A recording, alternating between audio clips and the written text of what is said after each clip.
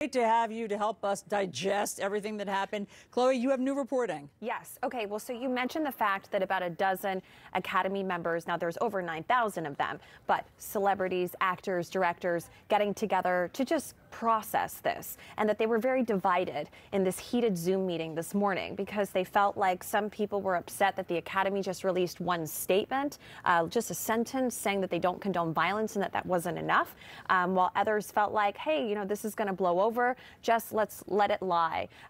But I can tell you, though, that a source close to the situation tells CNN just moments ago that last night the Academy, that they considered removing Will Smith from the broadcast. That's huge news to know that. What does that even mean? That means that they actually thought about approaching Will Smith and having him leave the premises, because the Academy has bylaws against violence. And if you are an Academy member, which we don't know if Will Smith is, you know, you sign and you agree to those bylaws. And they are very strict. And those bylaws went into effect once the Me Too movement started, after Harvey Weinstein was accused of assaulting women. And they also said, though, that the leadership of the Academy, they were seated in different spots in that massive Dolby Theater, and that they weren't able to mobilize in time and get everybody together. This is an unprecedented moment, you know, and for them to get together and discuss and all agree about what to do. You might say, well, they had, you know, 45 minutes, but it's not as easy as it looks. And again, sort of no precedent for this.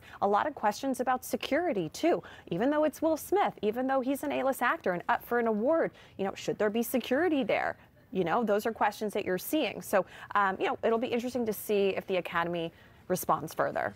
Samara, your position, I think, is, or you tweeted out that the person most hurt by Will Smith's slap is Will Smith. Yeah. How so? Yeah, you know, Will Smith overshadowed what should have been a real highlight of his career that has been decades in the making. The headlines this morning should have been about his amazing journey from a teen rapper from Philadelphia to an Academy Award winner, and by the way, one of the few African-American men ever presented with that honor. And instead, they're about him slapping Chris Rock. And ironically, Chris Rock comes out looking good in this whole scenario, even though he is the one who made that tasteless, really cruel joke about Jada Pinkett Smith. Was it cruel? I want to ask you about that, because, I mean, to my ears, G.I. Jane is a badass, okay? Yeah. And he said, and I think he said, like, I love you, Jada. Like, he was clearly trying to couch it. Yeah. And now we know that she doesn't have hair because of alopecia, a medical condition. So, but to your ears, was that cruel? Well, there's some context here that's really important. So absent the context, no. It sounds like, actually, as far as Chris Rock is concerned, a very benign joke.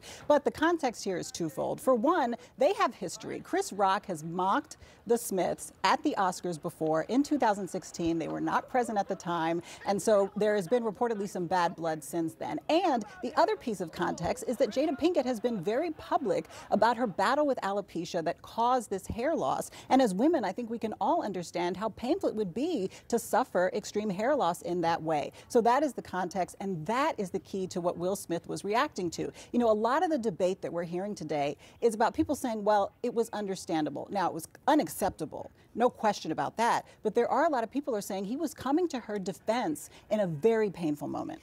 Chloe, Chris Rock deserves an award for being unflappable and having a show must go on, professionalism. And having such a good line after that on his feet, right? To say that this is, you know, great live television. It was great live television. I mean, whatever, great live television. It was a live moment, and I can't imagine anybody ever responding better. Has he responded to this? No, we haven't heard anything, and you saw Diddy get up on stage saying, we're going to resolve this like family. I'm going to get you two together. Unclear if they've spoken to each other, if they've settled any bad blood. Also, like, how much deeper does this bad blood run? Is it more than just the quips at the Oscars in 2016, or is there more behind the scenes that we don't know about? Is Will Smith or Chris Rock going to come out and give us more context of this? But no, we're trying to reach Chris Rock's representatives for comment. We've had radio silence. But again, everybody is, you know, coming to Will Smith to see if he's okay. You saw Denzel Washington, you saw Tyler Perry, you know, kind of comforting him. What about my Chris face Rock? Still hurts from just imagining what that slap was like.